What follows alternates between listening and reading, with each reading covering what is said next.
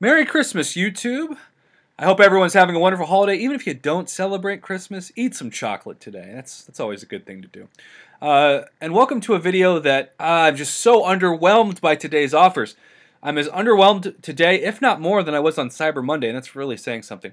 Kabam has just had selective amnesia. They have forgotten what they gave us, and what I'm going to do specifically is talk about this $3,100 $100 unit deal because I find it so perplexing that they would celebrate America's independence on July 4th more than they would Christmas, a holiday that all countries celebrate in some way. Even Kazakhstan, I have no idea why I chose that country, but you get the idea.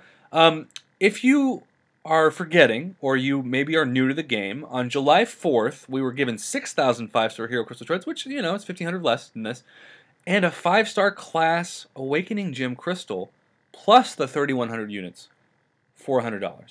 Now they've upped the 5-star Hero Crystal Shards by 1,500, although with the state of the game and how much easier that those are to get since July, that's really not an evolution. And then given us 2 4-star crystals, a boost, and 1 energy refill. I just don't get it. I will say this. If you get this offer, save your shards for Blade. It is becoming quite clear that the game is all about the haves and the have-nots, specifically who has Blade and who doesn't. This is not a video that I'm trying to get Blade to be nerfed. I love my Blade. I love how instead of nerfing magic, they created Blade.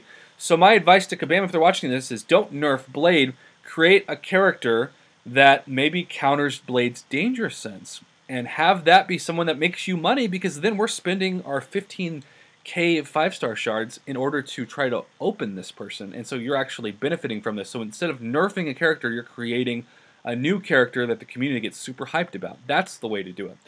But personally, I'm in a unique situation. So I've got over $200 of iTunes credit. I could get this deal for free. It would cost me nothing, and I'm still hesitant.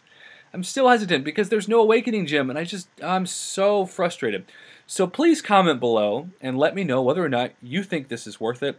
And my final prediction for the year, I was right about Black Friday setting up Cyber Monday. I think that today's Christmas deal is setting up a mega unit offer on New Year's Eve. Last year they did something kind of similar. And so if you get your units and you've already gotten all your gifting milestones, don't spend these units on gifts, especially because the greater gifting crystals have been so underwhelming.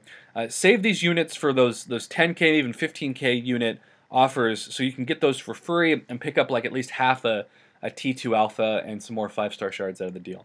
So anyhow, have a wonderful holiday. Thank you for your support. I just started making these MCOC videos in August. I really had no idea if people were even going to watch.